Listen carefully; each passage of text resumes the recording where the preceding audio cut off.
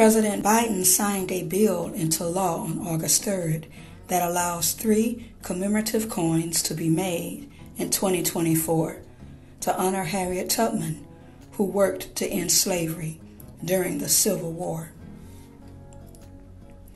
The Harriet Tubman Bicentennial Commemorative Coin Act, Public Law 117-163, says that 50,000 gold $5 coins, 400,000 silver dollars, and 750,000 copper nickel clad half dollars must be made and put into circulation.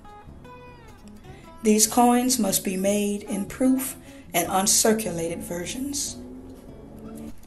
A $35 surcharge will be added to the retail price of each gold coin, a $10 surcharge to each silver dollar, and a $5 surcharge to each copper nickel clad half dollar.